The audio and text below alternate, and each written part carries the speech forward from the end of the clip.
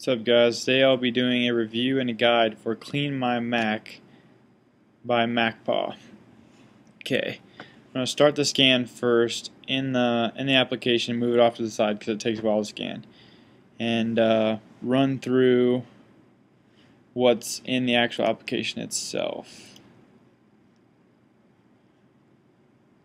The first thing you have here is your caches, and these are just your user caches, and supposed to make your applications load faster, and it'll delete that. These are your logs. It'll clean up those.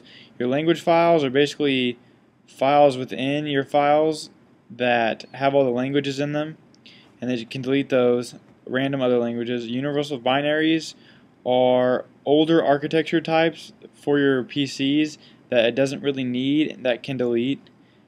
System junk, of course, is just random files that the system doesn't need that it writes to certain places on your drives. And then your trash, that's mostly for your trash. Your extensions are your widgets, and then you can use this. You can drag your applications here and it will delete the app and find all the extensions that it uses and delete those as well. And that's the same thing for files, is what Quick Erase is.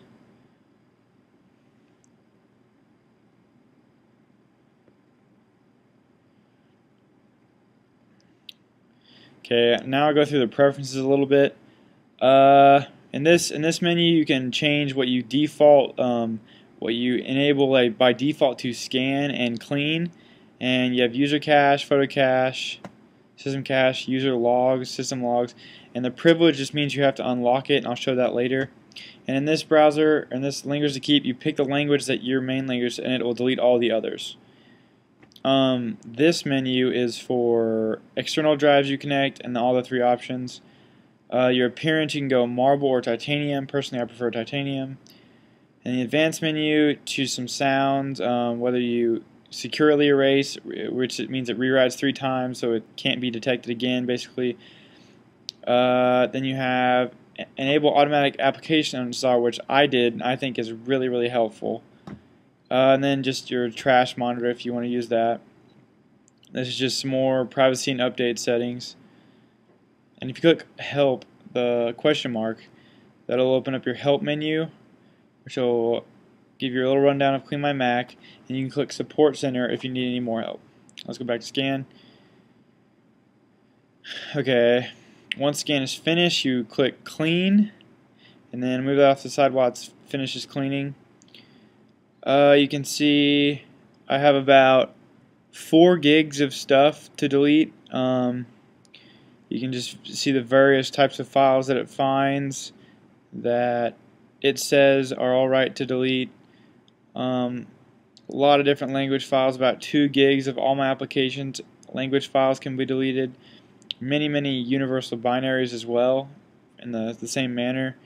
Not too much system junk and not too much trash since I deleted it just recently, so that should be good. Like I said, not much trash there. And once it finishes, it may come up with this dialog box, and that basically means that you need to click the lock down here, and you will log in here and allow CleanMyMac to change your files. And here you can see my results. From this cleaning, I recovered 3 gigs, and so that's a total of almost 3.5 recovered. And if you click this, you can tweet it straight onto your Twitter, and that it does it all for you. That's pretty nice. But that's my review for CleanMyMac. Thank you, and please subscribe.